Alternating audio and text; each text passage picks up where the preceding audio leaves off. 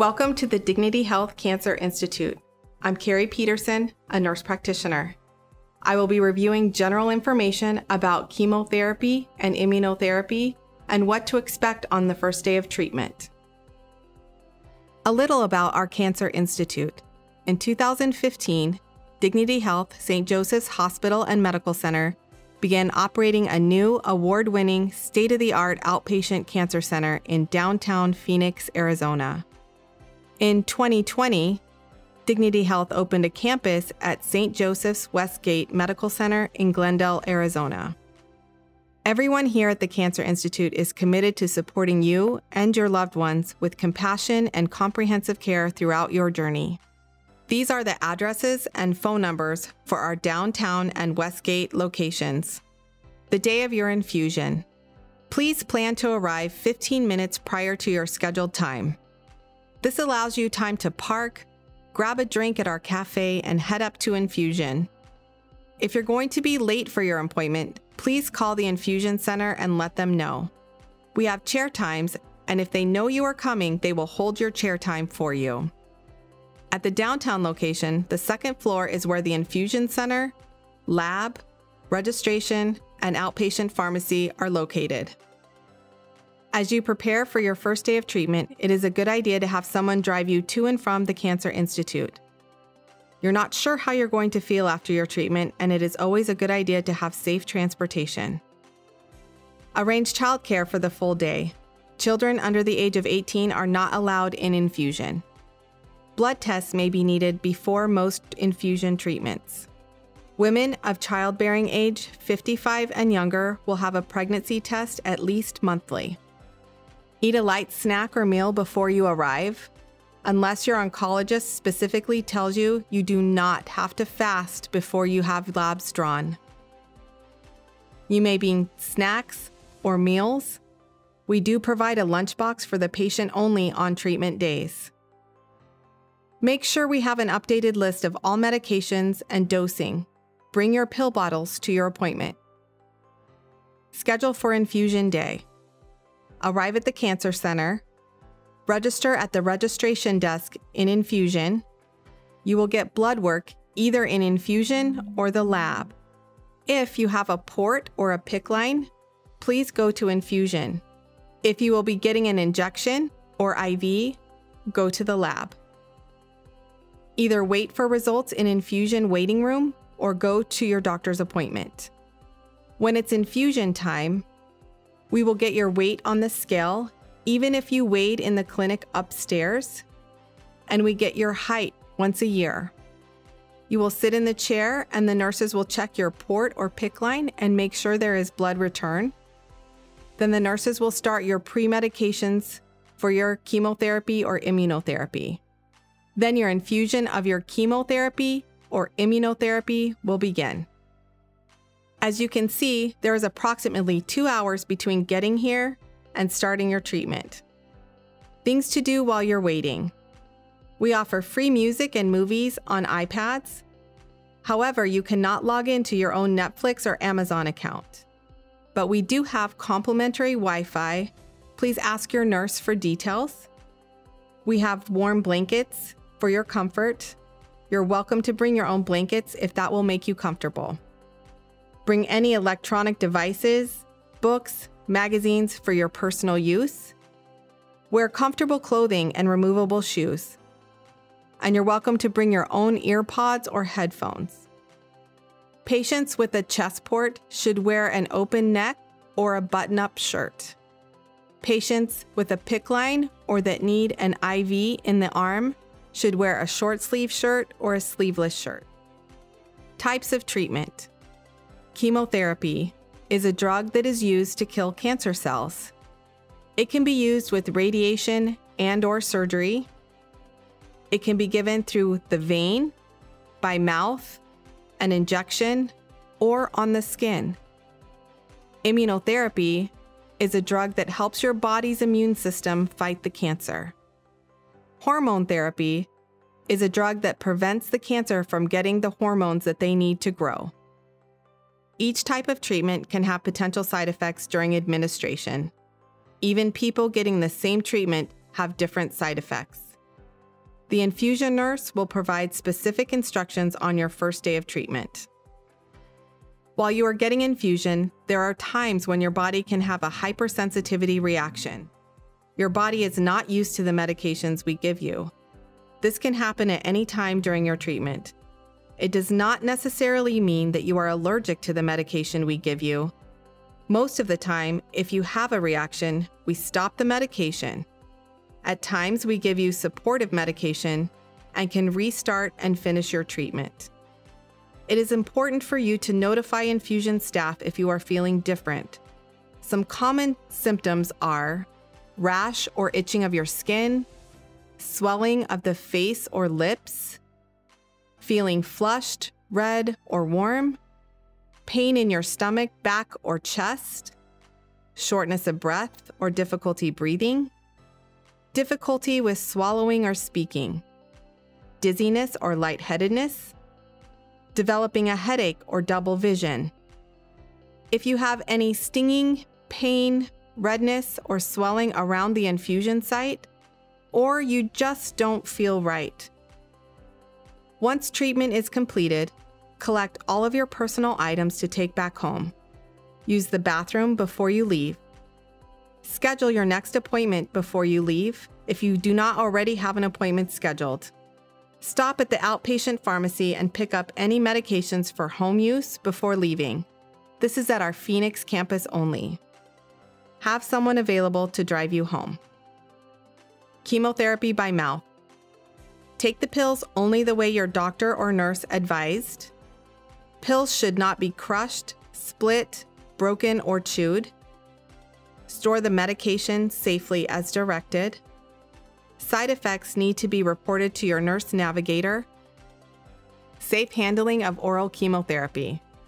Keep pills away from children, pets, and pregnant women. Understand whether to take your medication with or without food or water. Know what foods, drinks, or activities should be avoided. Know whether any of your other medications will be safe to take together at the same time of the day. Understand how to properly dispose of leftover medication, and wash your hands well before and after handling the pills. Labs. Before most treatment, you will have labs drawn. This helps your oncologist decide if it is safe to give you treatment that day. It alerts us to any side effect or complication that may arise during your treatment. Some elements of your blood that we look at are red blood cells, platelets, white blood cells. Red blood cells deliver oxygen throughout the body. A low red blood cell count is called anemia. A low red blood cell count will decrease the oxygen-carrying cells that your body needs. Symptoms of anemia are shortness of breath, weakness, dizziness, fainting, and extreme tiredness. Platelets are small, colorless cell fragments in our blood that form clots and stop or prevent bleeding. Platelets are made in our bone marrow, the sponge-like tissue inside of our bones. Low platelets are called thrombocytopenia. A low platelet count will decrease blood clotting and put you at higher risk of bleeding. Symptoms of low platelets are bleeding, bruising, or tiny red or purple dots that appear on the skin that may look like a rash. White blood cells are part of the body's immune system. They help the body fight infection and other diseases.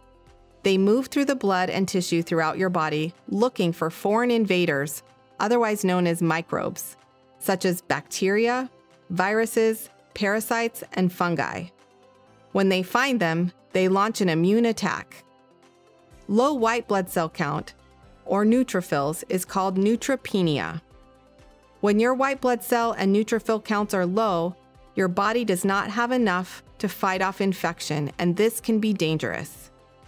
A low neutrophil count and a low white blood cell count will increase the risk of you developing an infection. Your provider may order a medication that will tell your body to make white blood cells. Kidney and liver function. There are blood tests to evaluate how well the kidneys are working. They are called creatinine, estimated glomerular filtration rate, or eGFR, and blood urea nitrogen, or BUN.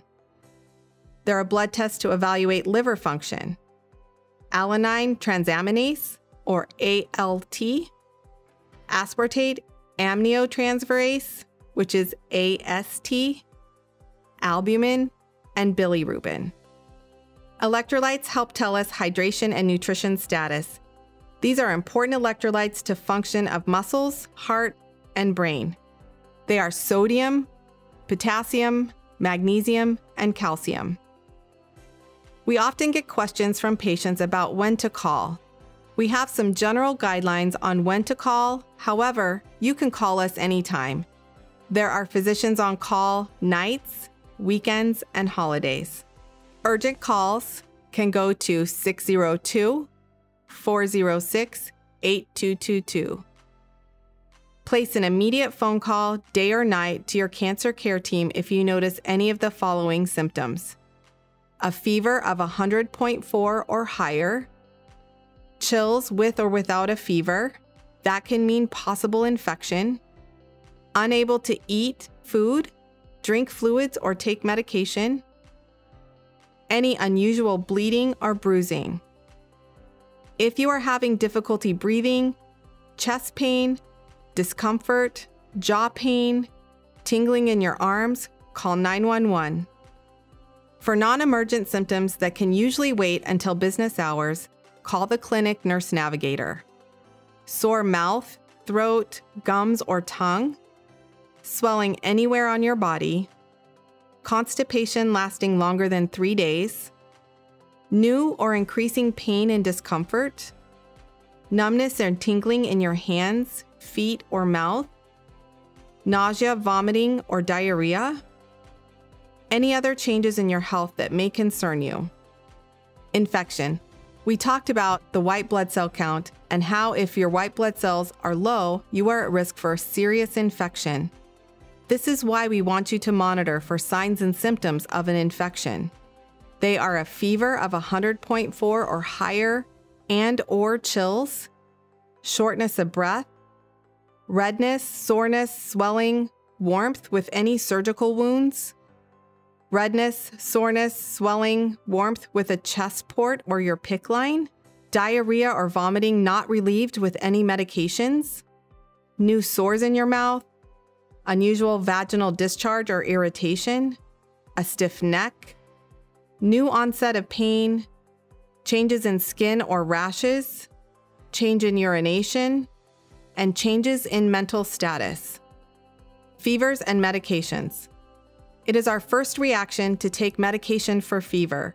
Do not take ibuprofen or Advil, acetaminophen or Tylenol, or aspirin unless approved by your doctor. These type of medications can lower a fever, but may also hide signs of a more serious problem. You may need to be seen by the care team for possible infection. We get questions about how you can prevent infections. Here are just a few ways to help prevent infection. Avoid crowded places or people who are sick. Do not share food, drink cups, utensils, or other personal items. Cook meat and eggs all the way through to kill any germs. I recommend cooking meat and eggs at least medium. No sushi or raw meat. Carefully wash raw fruits and vegetables. Use gloves for gardening and possibly a mask. Talk to your cancer care center team before having a flu shot, any vaccination, or immunization. Tips for home.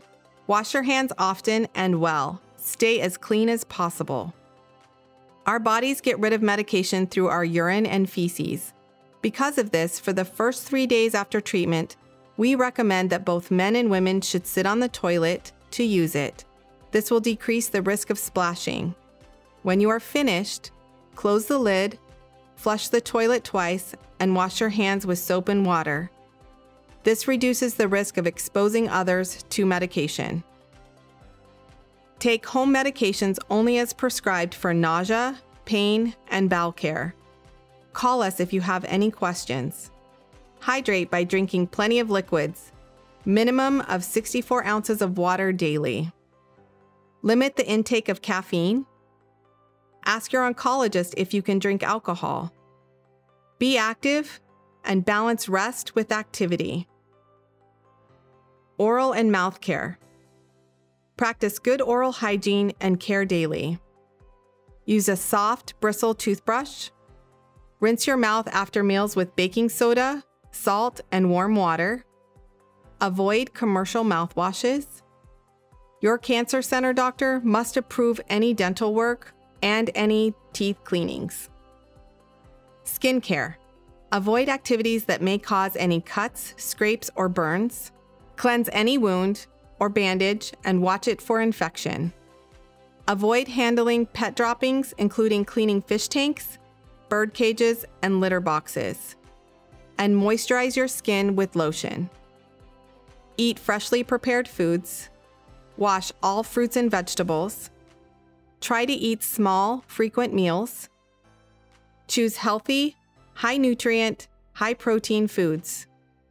Ask to speak with a registered dietitian if you have any questions. Sexual activity and intimacy. This is a large part of our relationships. Many of the treatments and medications we give can cause sexual dysfunction. We ask you to prevent pregnancy or attempts to conceive during your treatment. Do not have sexual intercourse if the white blood cell count or platelets are too low. If you are allowed to be sexually active, use a condom and a lubricant. Ask your provider for a referral to our sexual health and intimacy clinic. Not everyone will have every side effect. Know what to watch for, when and why to call the clinic. Know how to manage the side effects safely. Some patients can have problems caused by cancer treatment, but some common side effects are fever, anemia, bleeding, infection, nausea, fatigue, constipation, diarrhea, hair loss, mouth sores, depression, and pain. Our physicians and nurse practitioners round at St. Joseph's Hospital and Medical Center. There is an oncology floor at St. Joe's, Tower 6. We make every attempt for you to be located on that floor. If you are admitted to another hospital, please call nursing staff and let them know. Urgent calls after regular business hours, holidays, and weekends will be directed to the answering service and forwarded to the on-call cancer center doctor. Call 911 if you are having an emergency situation. 24-hour phone number, day, night, holidays is 602-406-8222. Please keep this information somewhere close. Place it in a safe place for easy access. Save it in your cell phone, post it on your refrigerator, and keep it near your home phone. Resources. We have a social worker. She can help with transportation, resources, and financial resources. The American Cancer Society is a great organization for information and community resources. Advanced directives. There is a state website that can help you fill out paperwork. If you need assistance, our social worker can help you. Registered dietitian.